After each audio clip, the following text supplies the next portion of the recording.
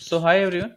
In my previous video, I've already explained a lot around generative AI, lang chains, AI agents, GANs, etc. But we have never talked about LLMs, that is large language models, that is which is at the core of everything. The entire Gen AI storm that has come. So LLMs are at the core of it. So eventually today we'll be discussing about what are LLMs and eventually some salient features of an LLM. So let's get started. So first of all, you need to understand that large language models are nothing but machine learning models only that are based on neural networks which predict the next token given the sequence of previously predicted tokens and the input prompt. So assume that you are at a timestamp tn and eventually the input was what is the capital of India. So the answer that you're expecting is the capital of India is Delhi. So assume that the predicted token till now is the capital of. So the next so to predict India, the capital of India, the fourth token, it would be using the input prompt that we have already given alongside the previously predicted tokens, the capital of, right? So it is doing nothing. It is just predicting the next token given the previously predicted tokens and the input prompt. Now, how is it able to understand the context of the input that you are giving? Like, as we understand, you tell me sentence, I am able to understand its meaning. So, the logic behind that is a concept called as multi-head attention that I've already explained in my previous videos, in my previous blog also, that you can check out how multi-head attention works. You must have heard of this attention is all you need in one of the blockbuster NLP papers that came out in 2016. If you haven't, you can check out my blog on how it works. So multi-head attention is behind for which helps you in focusing on important words compared to other tokens present in a sentence. So this is how the model is able to understand the context of the input. Moving ahead, at any point of time, the LLM itself doesn't know the final output. This is very, very important. So any output, any long paragraph that LLM is generating, it is generating following the next token prediction only. So at a given point of time, it doesn't know what eventually it will also output in the final answer.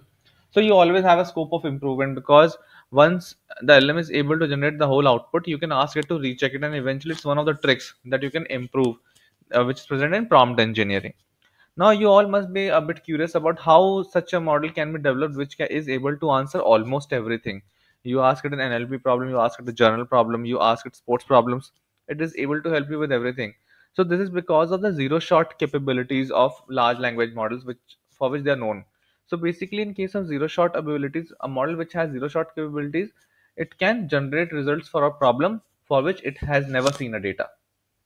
How a model gets zero shot capabilities, so that you can read about my blog on one shot learning and different models that I've explained. The next point about LLMs that they are usually very huge. They are usually in GB. Some models, if Llama 2, if I'm not wrong, GPT-4, they are around 40-45 GB. So usually these models are huge in GBs, and I think to load them in your local system, if you're working as an individual, it's a little tricky part. So you can test out the smaller models like that are those are in hundreds or 200s of MBs.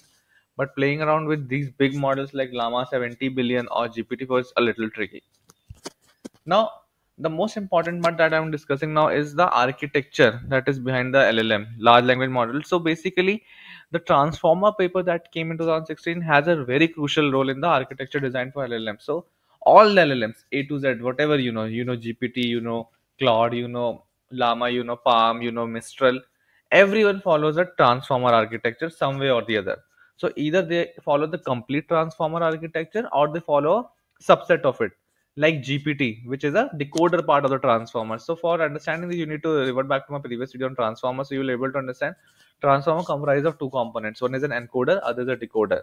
So GPT models that we GPT 3, 3.5, 4, everyone follows the decoder part of the transformer, while models like Llama or Mistral follow the transformer part.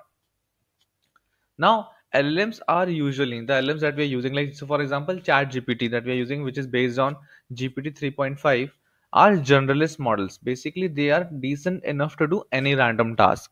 You ask it about your travel itinerary, you ask it about some mathematical problem, they will be giving you decent results, but the results won't be outstanding.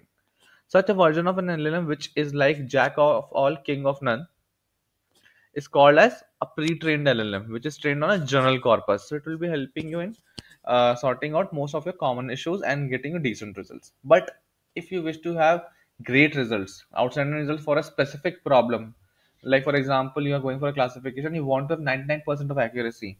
In that case, you need to pick up one of this generalist LLM and fine tune it. That is, you need to retrain the model on your specific data, which is called as fine tuning. Now, most interesting part is you must have heard of model name like Flan T5 XL, double XL. What is this XL, double XL, large? These are not clothes, right? So basically, most of the LLMs comes in various sizes. This size is basically the number of weights, weight parameters that are available in that model. So you must have heard of Llama 70 billion, Llama 13 billion, Llama 70, 7 billion. So what are these? So these are all different versions of a model in which we are eventually reducing the model size at times so that you are able to use it at different levels. So if you have the resources available, you can use the biggest model. If you don't, you can use a smaller model also. Now, question might be coming that if the architecture remains the same, how are we able to reduce or increase the weight parameter? So there can be multiple things. Increasing the input size. So basically, the embedding that we are feeding in gets increased. The architecture remains the same, but the dimension changes, right? So if the input size is increased, the weight matrix increases. Or you can also change the attention matrix size also. Or at times you might be tweaking the architecture in minor tweaks would be there, or you will be increasing the attention blocks. So you need to read the transform paper where you will getting multiple attention blocks. So in some of the bigger models, the attention blocks would be repeated more number of times as compared to the smaller models. Similarly, the same line. So some of the model families don't follow the XL, double XL, large terminology. They follow the number terminology, that is 70 billion, 7 billion, 13 billion. So this billion, 70, the number represent the total number of parameters present. So by Llama 70 billion, we mean that it is 70 billion parameters that are present, nothing else. Now, most of the companies don't really tell about the training data set that are getting used or the architecture being followed exactly. And this is not open source at times. So you might be not be able to get much information, all the information about specific LLMs. Now, loading LLMs in memory is usually a challenge. As I told you, they're humongous in size. So, getting them loaded in your memory becomes a problem. So, I have been working on a form, and eventually, I have been facing this issue that we know there are certain models that are great, but we can't just load them because it will increase the cost by 10 cross or 20 cross. Also, the last point that I was telling about LLM is that they are generative models. So eventually, don't expect the same output when you input the same thing. So if you have followed my previous video on generative modeling, this is one of the features of generative model that there is a sense of randomness always available, always present in the output. So eventually, that because of that randomness, eventually, even if you give the same input, the outputs are highly unlikely that the outputs would be same. So very recently, one of my teammates in my current firm asked me a very relevant question that why do we need so many LLMs? Like every now and then, if you open LinkedIn, you will see that some company has released a new version of an LLM, be it Phi 2, be it Minstrel, Mixtral, and GPTs are coming up. GPT-4 has been released a couple of months back. So why do we need so many LLMs and what is the requirement? So to answer this question for all those guys who are thinking the same, so let's take a reference from machine learning for now. We like for example the classification problem. So if you have in machine learning, you have been using in solving classification problems, you must be knowing that there are different types of classification models also. You can use logistic regression, you can use SVM, you can even use random forest, etc. Why do we have so many classification models also? So in the first place, not all, for different types of data set, different types of problems, different models may come into handy, and eventually when you select a model, you go for a hit and trial. Okay, eventually let's try out different models, and whichever is giving me better accuracy, I will choose that. Similar goes with LLMs also. Different LLMs hold expertise in different domains, in different problem statements. Some of the LLMs might be very good with coding tasks, some might be very good with NLP tasks. So eventually, when you have a task in hand, you need to hit and try with different LLMs, and whichever works fine for you, you can go for that. So you need to have options. What I'm trying to say is that apart from that, the different in expertise, as I've told you, different LLMs hold different expertise in different domains because of the data set being used for training. Because not every data set that is used by, for example, GPT-4 is available for models like Phi, right?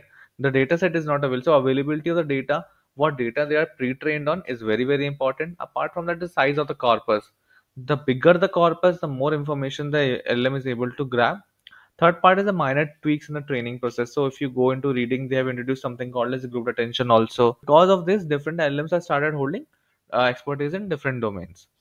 Apart from that, you might not be able to use the best performing LM always. Like for example, even I know GPT-4 is the best model to use for most of the tasks, but can I load it in my local system? I can't, right? So what's an alternative for that? Apart from that, not just the cost and the size, at times some models are not following safety and security. Some might be breaching the security of user also. Some might be displaying user private data also. So if you have been in the news, you must have heard that chat GPT has showed up some private data about some of the users.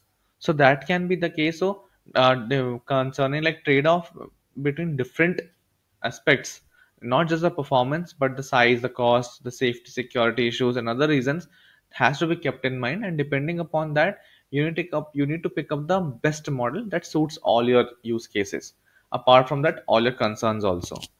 Also, if you want to accomplish a easy task, like say you want to have a summarization using LLM. Now, eventually, what I am assuming is that summarization is not that difficult a task, right? So why to use the biggest of the guns rather than if something smaller can be used? Like for example, if you're going for summarization, even GPT 3.5 does a great job. Why to use GPT-4?